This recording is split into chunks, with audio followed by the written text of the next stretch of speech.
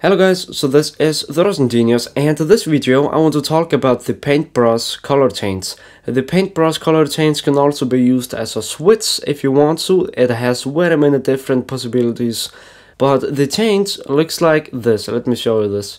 So let's say we pick the top card, which is the Jack of Clubs. We are going to take the Jack of Clubs and then it changes to the Three of Hearts, just like that. So let me do this one more time. Let's say we pick the top card, and the top card is actually the Nine of Hearts. If we just do this, then it changes to the Eight of Clubs, just like that.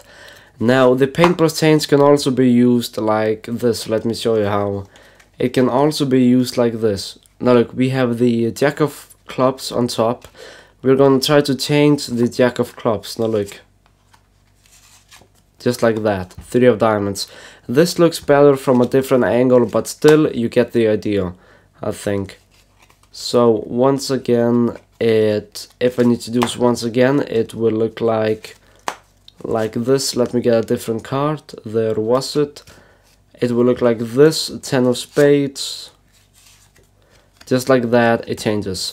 There are very many ways of doing this, and that is one of the ways that I used to do it. So, how the paintbrush change, it is done like this. You are going to get a double lift, and if you don't know how to do a double lift, there's going to be a link in the description for how you can do a double lift if you want to learn it. So once you have just done the double lift, you're going to hold the card, the two cards, like this.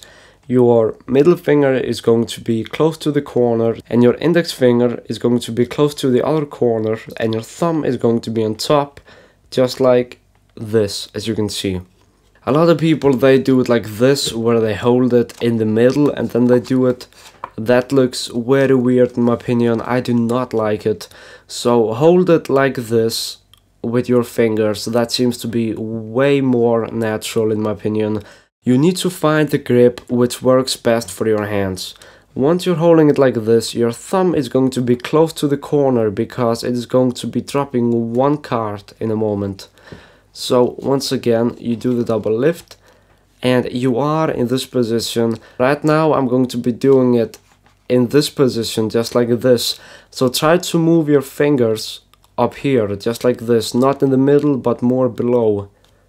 So once you're going to be doing this, what's going to happen is that this corner, as you can see, so the top corner closest to the other hand, it's going to be touching the deck, keeping in contact. Your first finger is squaring up the corner, and then you're going to be doing this like this, up and then down.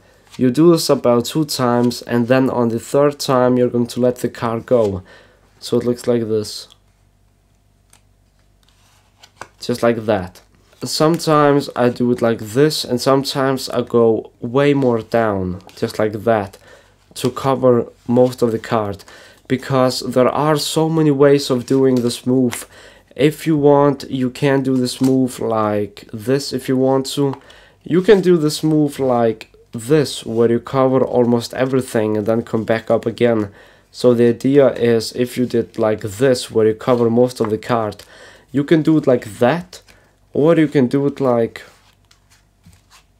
that, where you are not covering anything. So it looks like this, as you can see. Just like that.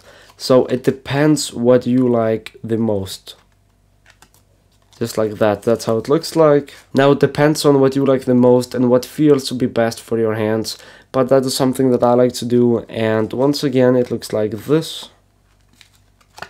Just like that. So anyways, that was it. I really hope you enjoy this, and here's a very nice switch that you can do if you want to.